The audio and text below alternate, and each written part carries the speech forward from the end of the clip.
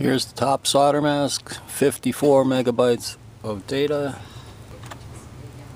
redrawing.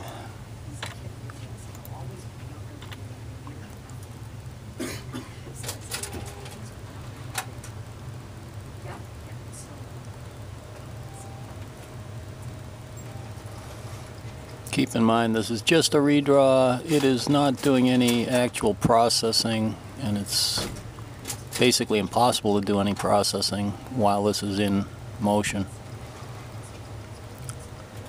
It was about a 30-second redraw. That's for one layer, and it's just a solder mask. Now I've cleaned it up, flashed all the pads, and here we'll redraw that layer. There it is. Took about a half second. So we suggest all the flashes, all of the pads be flashed instead of created with all these tiny line segments. It would really speed things up and make it easier to process.